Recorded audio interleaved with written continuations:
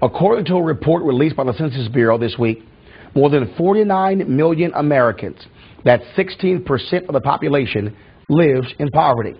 That helps explain the growing Occupy movement and an increasing identification by Americans with the 99 percenters.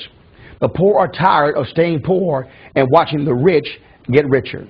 Singer Monica had a reality check from her son, and now she wants to do something to make a difference. I caught up with her at the Congressional Black Caucus weekend here in Washington, D.C., and I asked her why this matters to her. Well, for me, it started off with the fact that children are suffering so much when parents lose their jobs. Poverty-stricken situations affect them the most. That's the generation that has to be brought up in the things that we're talking about on a constant basis. And after actually having a hands-on experience with one of my son's class members, I just felt it was very necessary for me to bring awareness in my world, because a lot of us, we just did not know that people were suffering the way that they were, especially in the United States of America. When you think about hunger, you think about third world countries and other places because we see food in abundance. But the reality is that it's right here. Talk about that experience with your son's classmate. What happened there, and when you said it really caught your attention?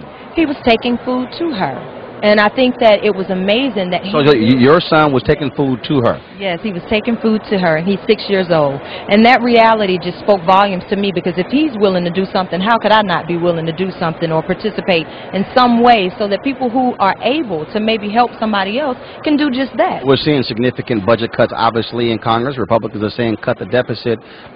What would you say to other celebrities or other entertainers, folks who, who talk about the bling, who talk about the lifestyle, but the reality is people are living a different kind of existence every single day in communities, especially black communities across the country? And the funny thing is that most of us had nothing in the beginning as well. So all you have to do is use a little bit of your memory and have some compassion, and you can step up and do what you need to do.